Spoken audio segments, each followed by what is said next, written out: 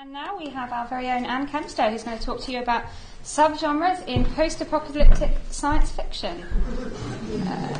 I'm basically outing myself in my master's speech.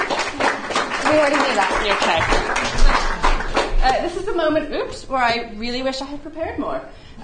Right, this is not scientific in any way. This is basically an excuse for me to talk about post-apocalyptic science fiction. I read a lot of it, I watch a lot of it. It basically is like what I'm interested in.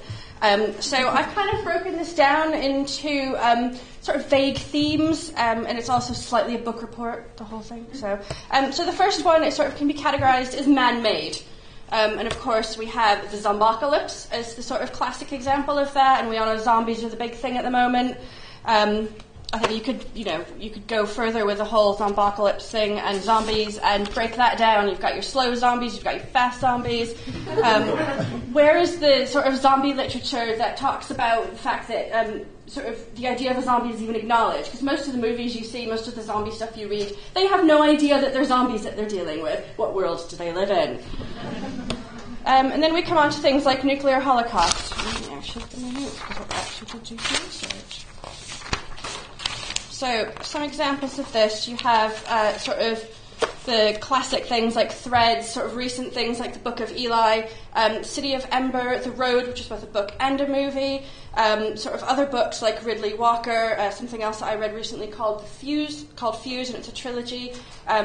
It's quite a sort of, it's one of the big sort of subgenres, I think, nuclear holocaust-related apocalypses. And we come on to the nanopocalypse, as I've called it. I was doing some quick Wikipedia research on this, actually, before I came, and it's actually the idea of nanobots and all this, sort of traced it back to the 1880s, which I thought was quite interesting. So there's a few things that have been written, some stuff that I've read, the Plague War trilogy by Jeff Carlson. Neil Stephenson has done some stuff. It's been sort of featured a little bit in a few movies.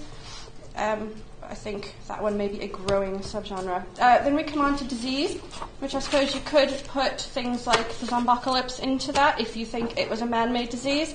But you also have movies like the Andromeda Strain. Did I write there? Okay. Something else that I just read recently where a guy goes to Australia, he wakes up in the morning and basically everyone's caught this virus and they're all dead. Except for him and a few other people, so you've got sort of that angle on it. I think I've read some other things where there's been other viral type things that cause women to become infertile and there's no more children, blah, blah, blah, it goes on. And then you've got your classic last man on earth type thing. And I'd be quite interested to know if anyone has actually come across any last women on earth or sort of something other than the standard last man on earth thing. The next would be environmental catastrophes, which I think, again, we can break down. So things like drought, and I think J.G. Ballard has written something around this. Also, if we come on to ice, nothing is coming off the top of my head on that one, but I know I have read some things where there are ice worlds, post-apocalypse stuff. Okay, think about things like The Day After Tomorrow. There's an idea of that. You have the drowned world. The ideas of floods, so you have, again, J.G. Ballard in classic A Drowned World, and that amazing, not amazing in any way, shape, or form, Kevin Costner movie from the 90s, World War. And then we have the alien invasion. I think you have to be really careful with the alien invasion movie, because a lot of them are actually, I think, more disaster sort of hero movies, rather than how we live in a world post-apocalypse of an alien invasion. Basically, why do I love it? And I do. I think you get the good and the bad, and it's that bit in the middle, that's something else, where people sort of either take a side or sort of come up with a new way forward for humanity.